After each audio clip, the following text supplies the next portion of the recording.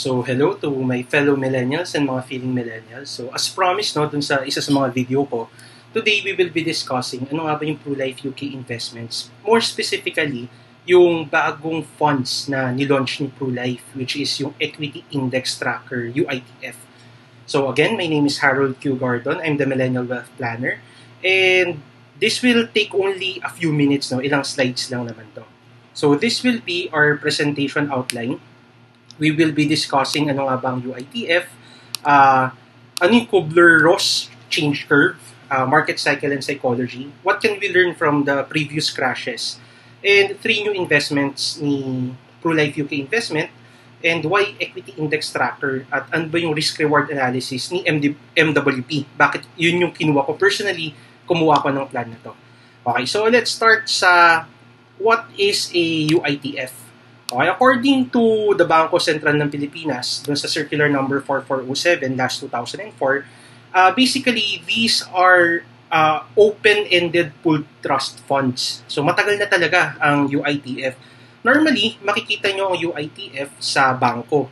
Pero Pro-Life UK is one of the first, if not the first, no, na na-issuehan ng license to offer trust funds. So basically, itong pooled funds na to, naka-invest siya sa particular instruments. It can be stocks, it can be bonds, basta liquid and easily tradable.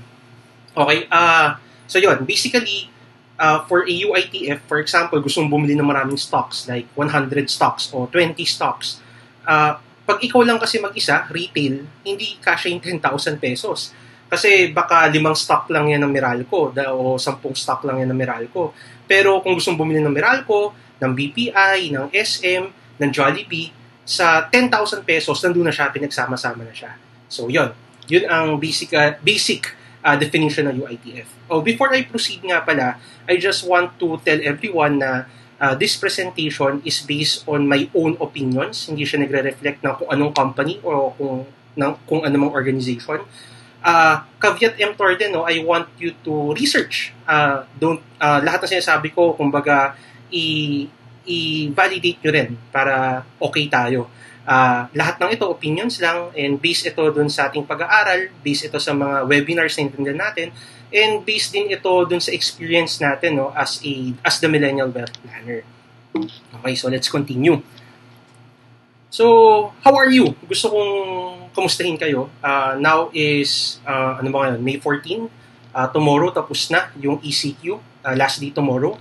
After nito, MECQ na tayo. Kamusta kayo dun sa process? So, gusto kong ipakita tong Kubler-Ross. Hindi ko alam kung Kubler o Kubler-Ross change curve. Basically, isa tong model sa psychology wherein sinasabi niya yung pinagdadaanan ng isang tao when we are going through a change, a crisis, no? Sa simula, nagsisimula ito sa denial, and then frustration, depression, experiment, decision, integration. So basically, kung dumaan tayo doon sa COVID-19, kung ilalagay natin yung sitwasyon natin, di ba nandun yung denial? Hindi, okay lang yan. Hindi yan delikado or parang virus lang yan. Hanggang nag-lockdown, hindi, okay lang to, kaya natin to. Tapos naiinis na tayo. Ano ba nangyayari? Bakit walang mass testing? Kung ano-ano pa. Hindi, nade-depress tayo. Hopefully, doon sa denial, frustration, and depression, kung saan nandun yung anger and fear, itong side na to, naka-move on na tayo. Nandun na tayo sa exploration. Nandun na tayo sa acceptance. Nandun na tayo sa we want to integrate, we want to adapt. Wala na tayo sa fear zone. Nandun na tayo sa learning at saka growth zone. So, bakit ko to pinakita? Pinakita ko to kasi ganyan din yung stock market, ganyan din yung market cycle at saka market psychology. Kung makikita nyo, during 2018, 2016, di ba, parang lahat tayo optimistic. Magiging okay yung market yan, optimistic, excited. Tumaas yung market, 2018, that's one of the highs, no? And then, bumaba ng konti, pero sabi natin, hindi, tataas ulit yan. Pero because of this COVID-19, nagkaroon ng anxiety. Hanggang kailan to? And yun nga, nung nag-lockdown, dahil nga everyone doesn't know anong mangyayari, naano tayo ng fear, na-overcome ng fear, nagkaroon ng panic, bumagsak. Bumagsak ngayon yung market from 5,000 level, mga 5, 6, 6,000, bumagsak siya ng 4,700, 4,600, 4,000 level. Kung di ako nagkakamali, bumaba pa yun ng halos mag-4,000 na. Pero hindi naman siya nag-close na sa level na yun. Anong point? Nandito tayo ngayon sa area na to. Pero sa psychology ng pag-i-invest, ito yung maximum financial opportunity. Kasi everyone is selling, so yung prices bumaba. If we go in here, dito sa level na to, pag umangat siya, we get the highest, kumbaga highest return. So as of now, di ba, merong iba na depress, katulad nga ng sa COVID-19, sabi na tumataas nga daw yung incidences ng depression, and yung market ganun din, nandito tayo sa level na to. So gusto ko lang ipakita na, again, the market goes into cycle. Later, papakita ko ano ba yung mga past crashes, past crisis na nangyari, pero umangat yung market. Okay? Ito yung PSEI, tsaka yung mga crisis, o yung plural ng crisis before. So kung makikita nyo, nung Asian financial crisis, this is 1998. After a year, nag-grow ang PSEI ng 5%. Okay? Nung 9/11 attack, after a year, though negative 13, pero kung makikita nyo, from 2000, kailan ba, dito sa 2000 level, after mga 8 years, no? 5 to 8 years, nag-recover yung market. Nung SARS, nagkaroon ng SARS, di ba? 2003, if I'm not mistaken. Pero naka-recover after mga 2000, sabihin natin 3 to 4 years. Nung nagkaroon ng Great Financial Crisis, nung sa real estate bubble, 2007 to 2009, pero nagkaroon ng effect talaga sa atin 2009, nag-grow yung market 63%. Now, nandun din tayo sa crisis na to, which is COVID-19. Ayan, bumagsak siya 4,778 from around dito sa level na yan. Nung bumagsak siya, ngayon ang tanong, will it go up ba? Will it continue going down? Pero what we are saying is based on the past performances o dun sa history, nagre-recover din siya. Might not be a year, it might take us 3 to 5 years, pero it will definitely recover. And we just need to take into consideration, during this time, hindi pa tayo ganun ka high-tech, no? Wala pa tayo sa investment grade, hindi pa ganun resilient, technology-wise, hindi pa tayo investment grade. So, baka most likely, mas stronger tayo, and we can recover, hopefully, faster. Pero again, no one can really predict the future, no? Kung kaya lang natin i-predict, di sobrang yaman na natin. Pero yun, we're just saying na ito yung past performances. So, ito yung pwede nating tignan, no? Yung China and the Hong Kong stock market during the SARS pandemic. Actually, hindi pandemic to eh. Sa kanila lang to, no? Outbreak, nung SARS outbreak. During the SARS outbreak, nung nag-start siya, November 2002 to April 2003, there's this rising uncertainty, pababa yung market. Ano lang to typo. Noong April to May 2013, nag-stabilize yung market. And nung na-escalate na siya, medyo nawala na yung SARS, umangat ulit yung market. Siyempre, it's different now because of COVID-19. Wala tayong vaccine. Hindi pa natin alam kung kailan. Pero definitely, pag nagkaroon na tayo ng vaccine, nagkaroon na ng cure, most likely, the market will recover. And the question is, kailan ka papasok? Papasok ka ba now na down siya? O papasok ka during recovery? Kailan nga ba ang recovery? So, hopefully, based on this presentation, magkakaroon tayo ng konting kahit pa paano gut feel, magkakaroon tayo ng parang mas intelligent guess when is the best time na pumasok ulit sa market. Ito rin yung example ng GDP versus the Philippine crisis. So, basically, GDP is the production of the country. May mga composition yan like consumption, government spending, export minus import, investments, lahat yun nandun. So, we can see during the debt moratorium noong 1984, hindi na negative 7.3 ang GDP natin. Hindi natin alam, magde-default na ba tayo? Ang mangyayari sa Pilipinas, lulubog na tayo sa utang. Pero we were able to recover. 1991 power crisis, we're also able to recover from 1991, this is 1989, no? Bumagsak siya, 1990, 1991, 1, 2, 3, 4. 4, 5 years, naka-recover. 1998, Asian financial crisis. Ito, dito tayo simula, 5.8. So, 1, 2, 2 years naka-recover. 2001 attack, 1, 2, 3, naka-recover, 3 years. 2009 financial crisis, tsaka yung 2001 oil rise shock. From 2009, 2007, bumagsak 1, 2, 3, 4. 4 to 5 years. The question is, ngayong COVID-19, 2020, bumaba yung GDP natin, Q1, no? Sabi nila sa 0.2%. So, nandito tayo sa level na to. Ilang years kaya magre-recover? Sabihin natin, based on this, 3 to 4, sabihin natin 5, at most 5 years. No? Pero again, hindi natin talaga alam.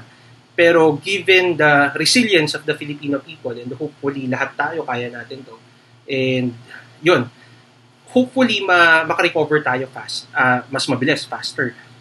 Pero worst case scenario, sabihin natin 10 years, 5 years, can we recover? I think yes, magre-recover pa rin tayo. Okay? So, because of that, PruLife UK investment, despite this down market, and despite this COVID-19, nag-launch sila last week ng 3 funds. First is the PruInvest PH Equity Index Tracker Fund, kung saan fina-follow lang niya yung PSEI o yung Philippine Stock Exchange Index. Dito naman sa Dynamic Equity, basically may leeway yung fund manager to invest beyond the 30 stocks ng index and to trade. May freedom sila to trade other stocks. And because of this also, may mga tao kasi na, hindi, gusto ko mag-invest sa US. O wala akong kakayahan pumuntang US o sa ibang bansa, pero gusto kong magkaroon ng USD, mag-diversify na US dollar investment. So we also released this fund which is invested in the USD intermediate bonds. So yan yun. Pero for now, sabi nagkaroon tayo ng press release no last May 12, which is 2 days ago. Sabi ng GMA News, pwede nyo rin itong i-research, meron na rin to sa Business Mirror and Inquirer, PruLife UK Investments optimistic on UITF products despite COVID-19. According to Director Lee Longa, sabi nyo, the launch of our new funds is in line with our mission to help Filipinos achieve their financial goals through tailored and best-in-class wealth solutions. As the Millennial Wealth Planner, this is also part of my advocacy. Dun sa mga previous videos ko, sinabi ko nga na hindi naman talaga kikita dito ang isang certified investment advisor. Lalo na kung minimum lang kukunin natin. Dahil ang 10,000, kung di ako nagkakamali, nasa mga 50 pesos lang yung fee. Mas mahal pa kung nagkape. Mas mahal pa pag pinadala sa yung policy fee. Ay yung policy booklet, pag yung investment booklet pala, hindi policy booklet. Mas mahal pa yun pag pinagrab. Pero the goal here, as the Millennial Wealth Planner, is for my fellow millennials to take advantage of this opportunity. Katulad natin na middle class, hopefully, umangat tayo kahit papaano, no? For as low as 10,000. Later, i-discuss natin yan. And sabi ng ating president ng PruLife UK, na si CEO Antonio De Rosas, sabi niya, this is the right time for investors in the capital market since prices are cheaper and depressed. Kung naalala nyo, yung market psychology kanina, nandun tayo sa depression, di ba?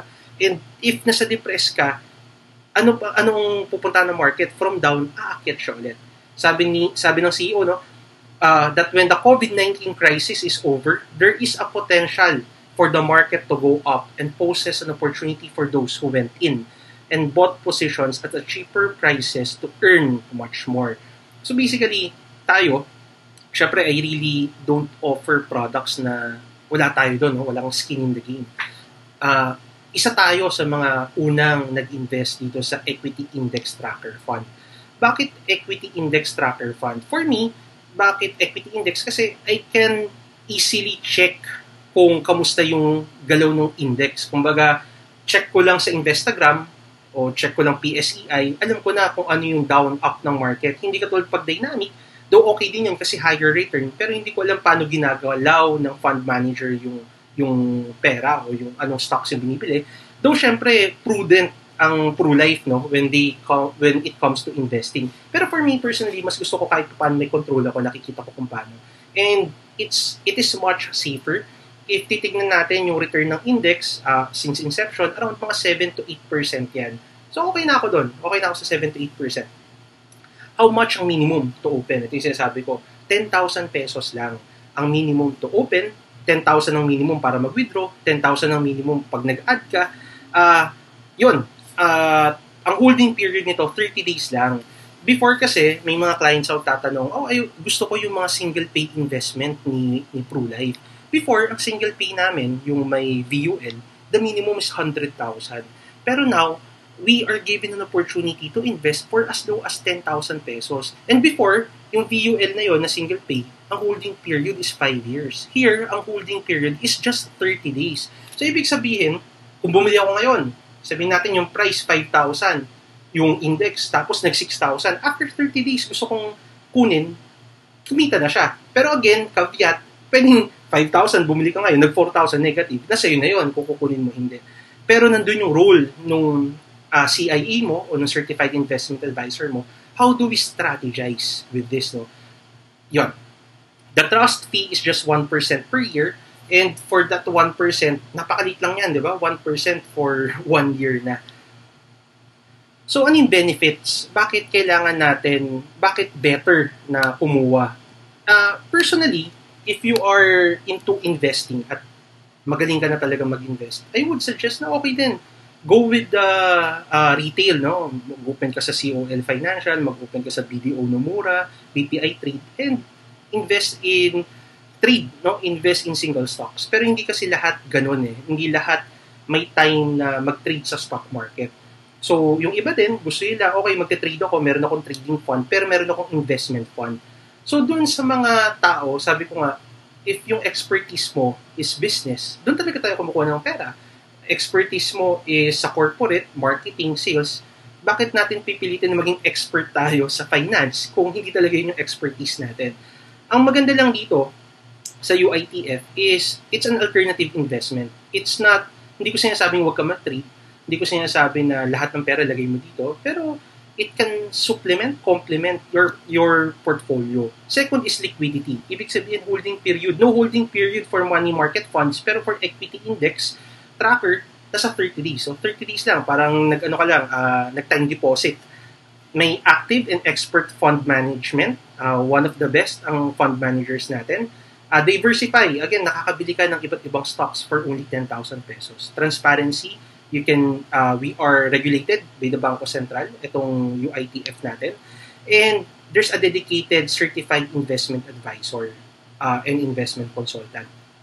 Ang pinagkaiba nito, no, may mga friends tayo na nag-invest sa bangko ng UITF, pero sabi nila, kanino ko hingi ng advice? Or hindi na ako binalikan ng investment advisor doon. Bakit? Kasi, sorry, may mga friends ako sa bank, pero kung hindi ka naka-private banking o wala kang minimum dyan na 5 million, wala naman talaga nakadedicate sa'yo na advisor. Unless na, yun nga, malaki yung deposit na meron ka. Pero for us na retail, tayong maliliit lang, na tayong ordinary middle class, na nagtatrabaho, na gustong magkaroon ng, kumbaga, opportunity na makapag-invest, for me, ito yung kahit paano, kahit 10,000 pesos, meron kang tao na sa tingin mo, katiwa-tiwala, na pwede mong tanungan, no, about personal finance. At isa ako doon, if you want me to be your certified investment advisor. So, yun, malapit na tayo matapos. So, ito yung parang risk-reward na analysis ni Millennial Wealth Planner. No? I checked this dun sa Instagram, kanina ko lang to ginawa, itong 5:28 p.m., May 14, 2020. Nag-end ang index ng 5654.70. Itong last na sobrang taas natin, which is 9,040. Weekly chart, that last January 29, 2018 to. Ito yung week ng January 29, 2018. Ibig sabihin, yung upside niya, kung nandito tayo, sabihin natin, based on, hindi ko sinasabing aangat yan kagad, hindi ko rin sinasabing yan yung aangatan yan, pero ang sinasabi natin, kung based dun sa previous na analysis natin, na after, sabihin natin, 5 years bago mag-recover yung market, pag pumasok daw tayo ngayon, in the next 5 years, more or less, ito yung growth natin. assumption lang to So again, validate this. This is not guaranteed. Uh, this is not uh, this is not a solicitation for you to buy. It is just an opinion. And yun lang, opinion lang siya, no? Pero if you look dun sa low, which is last March 19, ito yung week ng March 23 nung bumagsak yung market. Kung papasok ka ngayon, bumagsak yung market, may negative 20.25 ka. Pwede pa yung bumaba. Pero as of now, ito yung titignan natin. Ibig sabihin yung risk-reward ratio natin is 20.25 versus 59.87. So sabihin natin 1:3. Tataya ako ng isa, willing akong masunog yung isa.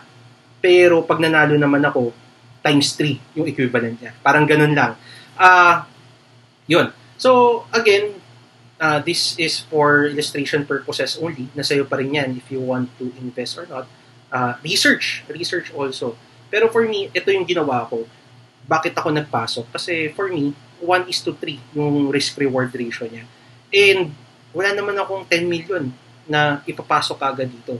At happy ako kung 5 years pa to mag-recover. Bakit? Ibig sabihin kasi every month, kung magpapasok ako ng 10,000 pesos dito, every month, o sabihin natin every quarter, 10,000 pesos per month, ibig sabihin nakakapag-accumulate ako.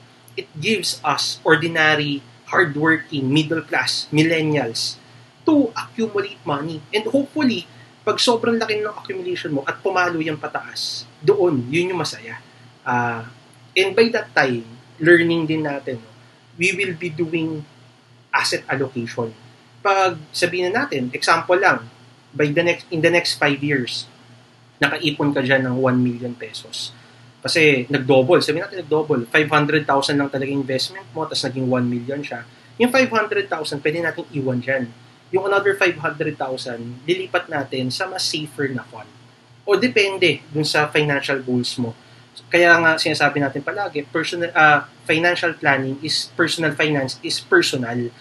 Iba't iba siya sa bawat tao. Kasi merong iba na talagang aggressive, merong iba moderate, merong iba yung objective nila is more on the protection para sa pamilya nila. Meron naman yung iba na parang, hindi, kailangan wealth accumulation, willing ako to take the risk. So, as a financial advisor, as the millennial wealth planner, yun yung role natin, no? To guide, to give objective advice. Again, sinasabi ko, if we cannot really offer a product, nagre-refer ako sa iba that can offer that. Kasi ang objective naman natin is to help our fellow millennials, our clients. So, again, we can do financial planning online. Mas maganda nga ngayon kasi, di ba, hindi nakaka-intimidate. Alam mo yun, di ba, minsan pag makikipag-meet ka, napipressure ako bumili. Pero here, you can always say no. And it's easy for us kasi kung nalulungkot ka rin sa bahay, you need someone to talk with, nandito lang si Millennial Wealth Planner. And because of technology, hindi tayo ma-hassle sa traffic, sa init, at kung ano na pa. Hopefully, meron akong value na share sa inyo. If okay to, please like yung video and share it. And again, praying for everyone's safety. Hopefully, maging okay na yung Philippines. Pag-pray natin, not only the physical healing, but also the emotional, the psychological, the social, and the spiritual healing. God bless everyone and have a great life, no? Have a great life. So, bye-bye.